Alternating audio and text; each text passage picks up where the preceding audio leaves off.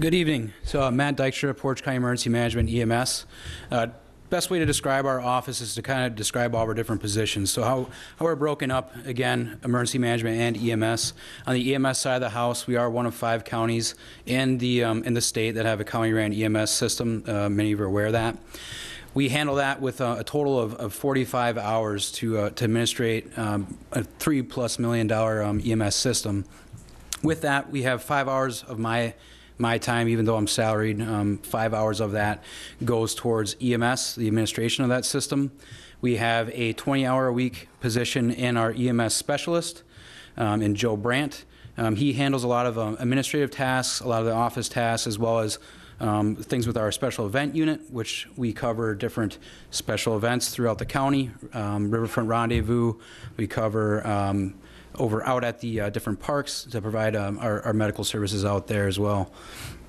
Other than that, we have a contracted position, our EMS coordinator. And again, through that, most of you are pretty aware of EMS and how that works, so I'll go more into the emergency management side of the house. So with the emergency management side, it's myself again, and then the deputy director, Bert Nitsky. With that, in emergency management, Bert's position handles directly our hazardous materials program. We administrate the hazardous materials program under the EPA's requirement of Emergency Planning Community Right to Know Act. So any of the locations in the county that have hazardous materials, we're required to plan with them to make sure that if anything occurs, that those individuals that are within some different withdrawal zones and everything are aware of what's going on. A lot of people think emergency management, you think of the response section of that.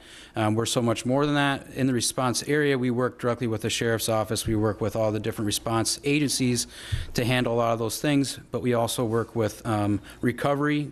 We're the liaison to the state and federal government for different resources that we need when we come up short, which happens everywhere in every county. Outside of that, we work with mitigations, so we work directly with planning and zoning, other agencies to find, where are some of the areas where we can beef things up and kind of lessen the impact of future disasters. I could go on forever on this. I'm sure you guys don't want to hear that. Please come by the office and I can describe everything in full detail. Thank you.